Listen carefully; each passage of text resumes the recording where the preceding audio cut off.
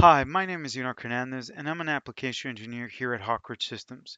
Today we're going to be getting started in SOLIDWORKS CAM. To use it, you must be on a subscription service with SOLIDWORKS, or you can purchase the license separately. I already have that on mine. I have my part ready, and of course, I want to be able to create a part and spit out a G-code. To turn it on, it's really simple to do. I can just click on the drop down arrow next to options and go to add-ins just like you would for simulation, and here you would find it. I currently have it checked on so that every time the program starts, it'll automatically turn on the cam as well. And I also have it checked on here for it to be active right now. So now I'll click OK. We'll also notice that we have our SOLIDWORKS CAM tab active. Here I can find all my CAM features and CAM commands.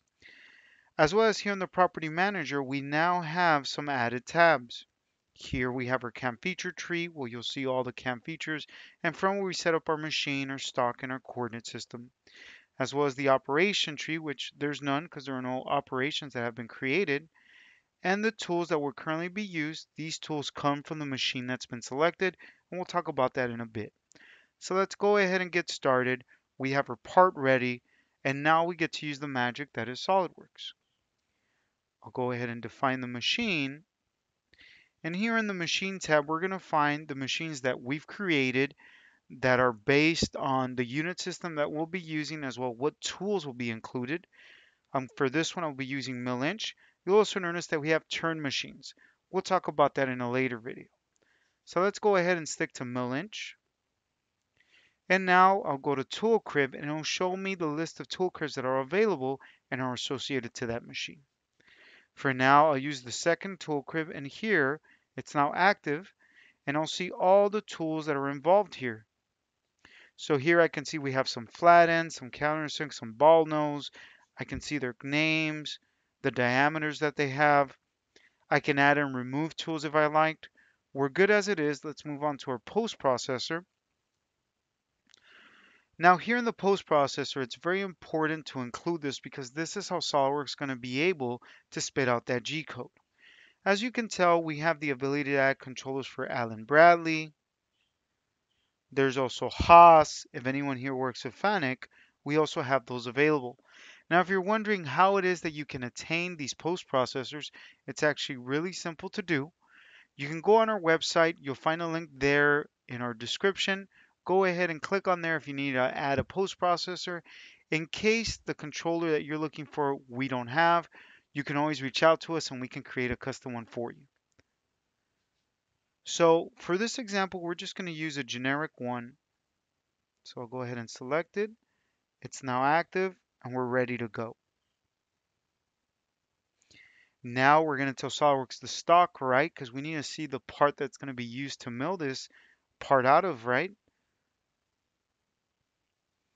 And from here, we can adjust the material that the stock is coming from. So I have stainless steel, there's nylon, polyurethane. We're going to stick to 304L, so that's a stainless steel that we're going to be machining right now. And it can be based on a bounding box, the stock itself, that SOLIDWORKS can create, or if someone uses a sketch, you can even reference parts or configurations if you're using that now as your stock. We'll leave it as a bounding box. And of course, that bounding box can be adjusted. We can increase it in the X direction, or we can do it in the Y as well. So I can make that height bigger, or control the Z direction if needed.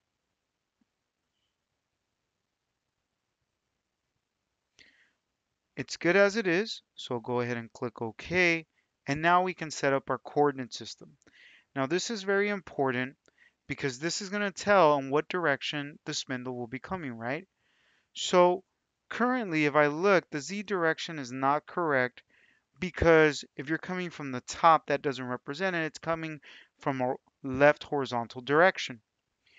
Now, we can actually tell it where that origin is going to be. We recommend you use the origin that you're currently using inside your machine. So for us, we'll just go ahead and put it here. And like I mentioned, that Z direction is incorrect. Another option is that you can use the part bounding box vertex. and also use these points to change it up, or the stock bounding box vertex. We'll leave it as what we've chosen.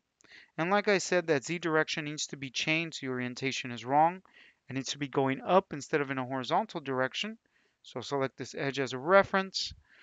And from here, we can change it, right? It's currently going down, and that's also wrong because then the bit would be coming from down here instead of coming from the top. So I'll just reverse the direction. Now it's in the correct orientation. We don't have to worry about breaking any tools. So we'll click OK.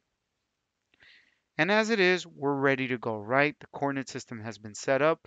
We've defined the machine and also told it what kind of stock we'll be using. Now we're going to let SOLIDWORKS do the work for us. Although it is possible to do manual CAM features, for now we'll let SOLIDWORKS do it for us. So it's as easy as clicking on Extract Machinable Feature. And there's SOLIDWORKS main in a regular slot. Of course, we still need operations, right? My rough mills, my counter mills, my finishes. So all I have to do now is just click on Generate Operation Plan, and SOLIDWORKS does that for me. See that? Now I can see the operations that have been used, some rough mills and a contour mill, as well as the tools that it's using to create those operations. If I click over here on the Tool tab, you'll notice that the tools are black. Those that are black, I mean, represent tools that are currently being used in the operations. Those that are blue are not currently being used.